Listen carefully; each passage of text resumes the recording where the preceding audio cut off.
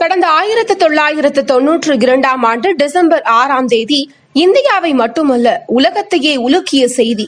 அயோத்தியில் 2.77 ஏக்கர் நிலப்பரப்பில் இருந்த பாபர் மஜித் கரசேவர்களால் தகர்த்தெறியப்பட்டது.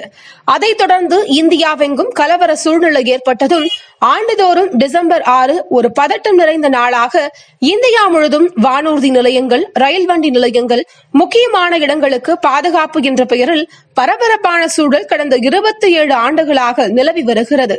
இதைத் தொடர்ந்து அங்கு ராமர் கோவில் கட்டப்போவதாக உறுப்பினர் முரண்டு பிடிக்க பிரச்சினைக்குரிய 2.77 ஏக்கர் நிலம் தொடர்பாக சன்னி வக்ஃபு வாரியம், நிர்மோகி அகாரா மற்றும் ராம்லல்லா ஆகிய 3 அமைப்புகள் தொடர்ந்த வழக்கு உச்சநீதிமன்றத்தில் நீண்ட நாட்களாக நடந்து இறுதிக்கட்ட விசாரணை தலைமை நீதிபதி ரஞ்சன் கோகாய், நீதிபதிகள் TY சந்திரசூட், அப்துல் நசீர், அசோக் பூஷன் மற்றும் போப்தே அடங்கிய அமர்வில் விசாரணை முடிவுற்று இறுதி தீர்ப்பு வெளியாக வர இருக்கிறது. இந்நிலையில் வரும் டிசம்பர் 10 வரை அயோத்தியில் 144 தடை இருக்கும் என்று அறிவித்து CRPF போலீஸ் படையினர் குவிக்கப்பட்டுள்ளனர்.